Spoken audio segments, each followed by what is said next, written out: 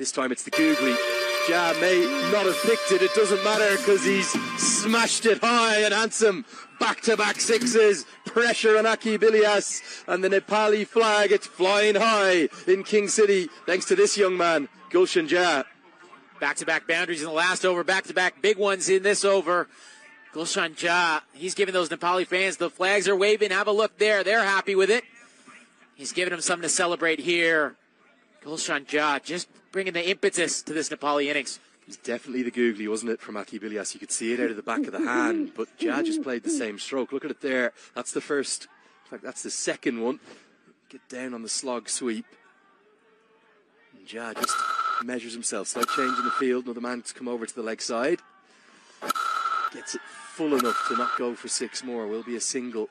Amazing to think of Dipender Singh Airi hidden all the way down at number 8. Yeah, I was just going to ask you about that. It's one of those things. So we look at that 6. What a hit that was from Gulsan Ja.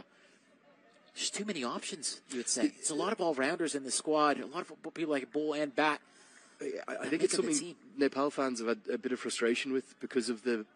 I think Monty Desai wants them to have a flexible order, but some batters maybe not certain of what their roles are at times as a consequence. I think a lot of it is around trying to maintain a left-hand, right-hand combination throughout. So usually Rohit Paudel would have come in at number 4, but instead they went with Mala at 4 to get the left-hander in, and then as soon as Mala departed, rather than it being Dipender Singh Airi, in comes Gulsan Ja. Gulsan Ja proving him right at this state. If he keeps going like this, he'll get past 150 comfortably, but he has to keep going for his team. He's the first batter across the 2 T20s now. We're into the second game of the Snow Frills T20 Cup. First batter to strike at more than 2 runs per ball, and he's done it really from the moment he walked to the crease. Yeah, there is some turn on offer there as well. So Sandeep Lamichhane, he'll be having a look. Aki Bilias, first 3 overs, took 3 for, but Gulsan Ja has taken a liking to him in this over. Now, Kushal Bertel is trying to join the party. He's got it square enough, and he gets it all the way. 6 more. It's the third 6 of the over. Oman's captain taken to the cleaners in his 4th and final. The over's gone for 21. Nepal are on the charge. It's 130 for 5.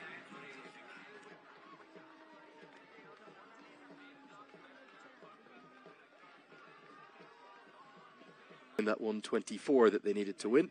They've got a lot more than that already. 3 to go. And Kalimullah comes into the attack, and he's given the same treatment. It's the larger side of the ground, and it matters not. It's 6 more. It's the Gulsan Ja show in King City. Gulsan Ja, welcome to the party. At no point was there any intention to keep this down. Up and over, there are 2 men out there. One at third man at deep point. And he says, don't worry about it. I'll hit this over the rope. Gulsan. He's having scores of 15, 53 and 34 in the ODIs, alongside 7 wickets with the ball.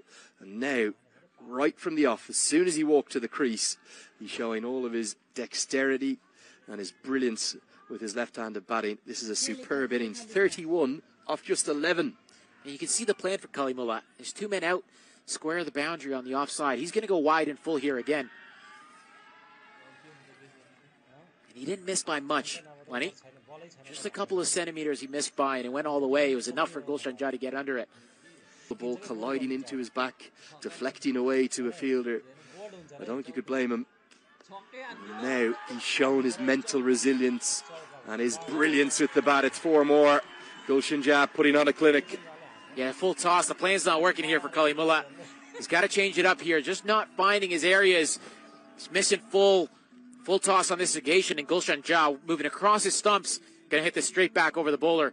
And I'm not sure about the effort here, Lenny. The dive has to be put in. Times 34 if you include today.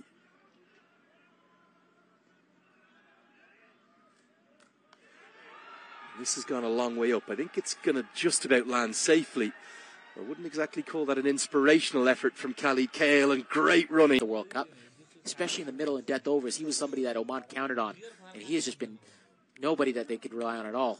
There he sees the first drop catch from the man that's with the ball in hand right now in the first over. I thought for that one he had to go with 2 hands. I know you were on call at the time. We're going to come back live with you. That was the second drop catch.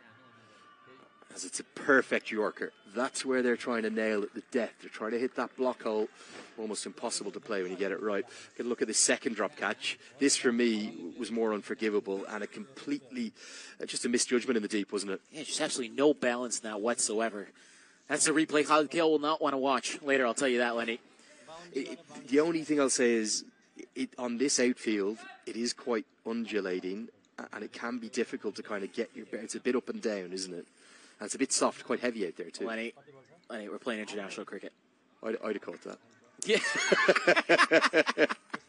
I'd have my money on the ball. Whipped into the leg side. Protection out there, so should just be the single this time. Can Oman chase this down if Nepal end up with, let's say, 170? I've got the ability. You wouldn't put them out of it. The one thing I've learned about associate cricket, Lenny, and I think you know this better than anybody, do not count your eggs before they hatch. No. What's the saying there? I'm going to ruin it, but your chickens before they hatch. There we go. I think that's it.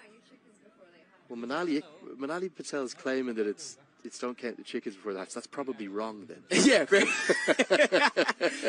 It'll be some Canadianism. Lenny, you've got Lambu Dai on your side. I'm going to be on Manali's side here. She's 100% right. I've got to say, I love the Lambu Dai shout.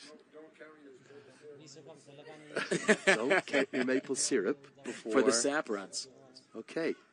Got to get some maple syrup before I go home. Final ball of the 19th.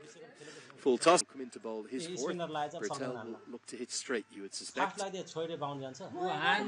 it, protection out there, and holds out. That's a good catch held in the deep, and an interesting celebration. Maybe one of, quiet down, Nepal fans. We've had enough cheering from you. Yeah, that's Ayhan Khan out there, isn't it? And he was right in front of the hospitality tent against the Nepal fans, and he was having a long conversation with them. So I agree, but Kushal Bertel looking to go over the top. It's a big boundary. That's the bigger boundary for the right-hander. I like it. Lenny adding a little spice to the competition. 6-wicket falls. It is 158 for 6 as Bertel, he departs for 20. You were asking for him a little bit earlier there, Lenny. Devinder Singh Ari, he's going to walk out there now. He's got 5 balls. But you've got to say, let Gulsan Jha have the last 4 deliveries. It's a funny one, isn't it? Devinder Singh Hari is a man who's at 6 sixes and over. He can clear any boundary anywhere in the world, but actually his job here, because of the fact that Shakil Ahmed bowling and the hot streak that Gulsan Jha is on, he's got to get a single, and he's so quick. He can any bat on ball here, basically to anywhere in the 30-yard circle is one. So no need to have a swing. Just get some bat on it. Gulsan Jha for the last 4 balls. It's not a particularly clever piece of cricket. Just needs to drop and run. Irie's maybe the fastest in the world game. Big swing and a miss. Good start from Ahmed. Again, the momentum has been on their side for the last 4 overs since we've come on air, Lenny. Tries to get 6. He may well have got it in the ground. He says, Lenny, you eat your words. I'm going to pongo him all the way for a maximum. What a strike from the one and only Dipendra. What do we know, Lenny? What do we know? There's a reason we're here and they're out there, Lenny. And Dipendra Singh Ari says, I'll launch this over the top.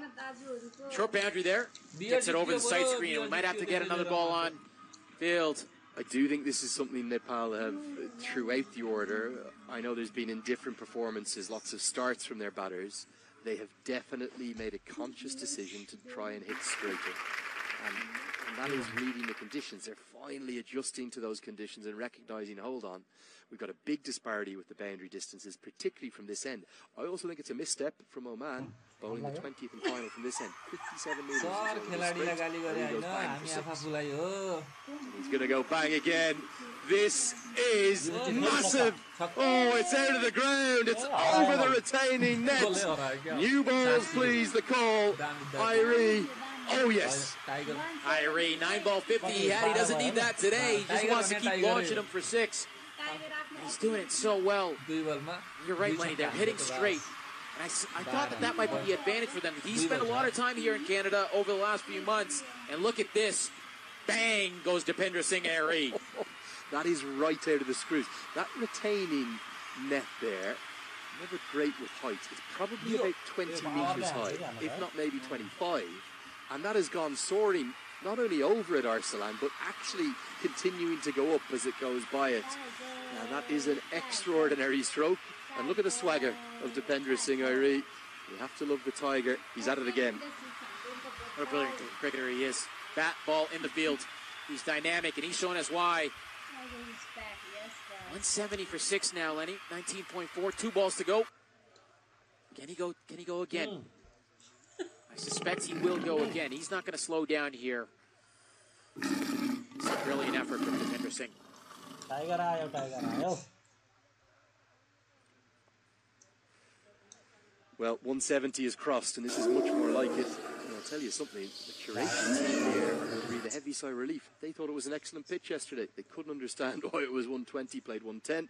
But it's been very different today, and credit to them for sticking with this same surface. 2 balls remaining. Nairi is going to get 4 more. 6-6-4, what a little cameo. He says to Monty Desai, don't hide me away at number 8. I need more balls than that. This is a brilliant finish from Nepal. Dipender Singh Airi, he's throwing the kitchen sink, the oven, everything at that one. Just gets the top, the edge. Zishan Maksud had no chance. 4 more runs to the total. 1 ball to go here. This is going again, Lenny. There's no chance. This is going again. Well bowled, Shakil Ahmed. I think they'll probably try and run 2. And Dipender Singh Airi is so quick. Look at him. He's going to get there. It's quite ridiculous how fast he is, and he'll sprint off with a swagger in his step as he's pumped 18 from just 5 deliveries. Who are we to say he should have taken